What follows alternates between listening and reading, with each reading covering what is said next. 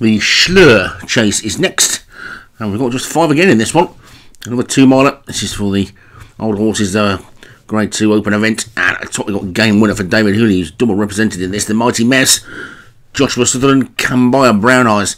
David Robertson, Seeking the Stars is the second one for David Hooley, and Witch Power for Leon van Rensburg. And called in and away. A small field to kick off the week. 2 5-runner races, and as we get over the first of the 13, it's Come By Brown Eyes who's got the lead.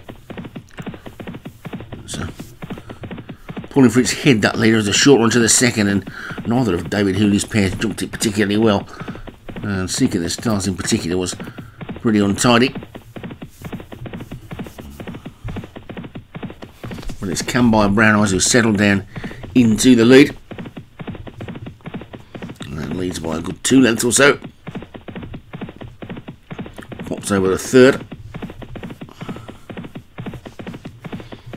And we're in the fourth, and with the last 2 next time around.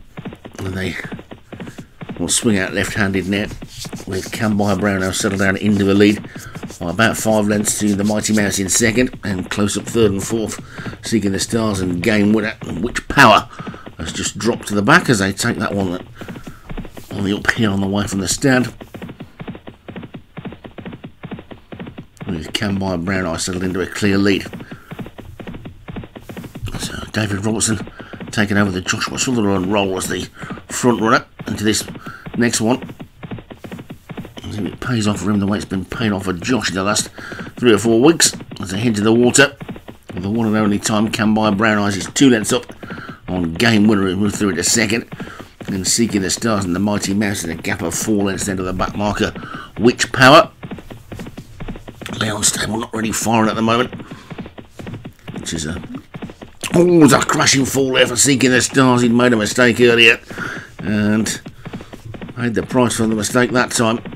As they get to this 9th, and as I say, it's a strange thing to say that Leon Stable not firing all that well at the minute, and he's second in the title, but he's 9 behind Josh, and we don't normally see them 2 that far apart. So we'll be hoping for a change of fortunes in these next couple of weeks as they get over that ditch before the winter break, Christmas and New Year holiday, whatever we want to call it. Now it's downhill. They've only got 3 to go now, and Come By Brown Eyes is in the lead, heading down towards the tricky third last, with game winner in second, Mighty Mouse under a bit of pressure in third, and then Witch Power on the outside looks to be going best of all, to be honest, at this point, as they come down to this third last fence.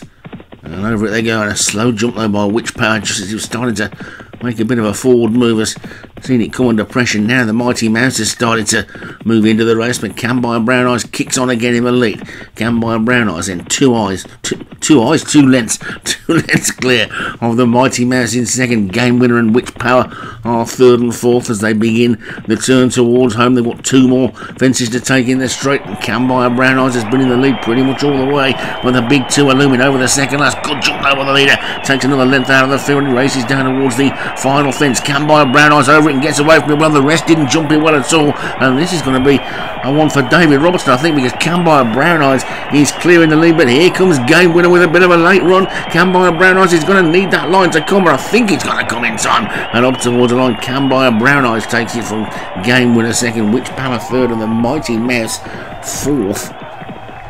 So they may well have finished in the exact opposite order to what you would have expected them to, based on trainers' current positions.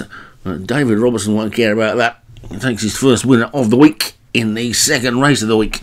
Come By Brown Eyes, all the way winner for David Robertson. Game winner second for David Hooley. Witch Power or Leon van Rensburg third. And the Mighty Mouse for Joshua Sutherland was fourth. And they were the only ones to finish.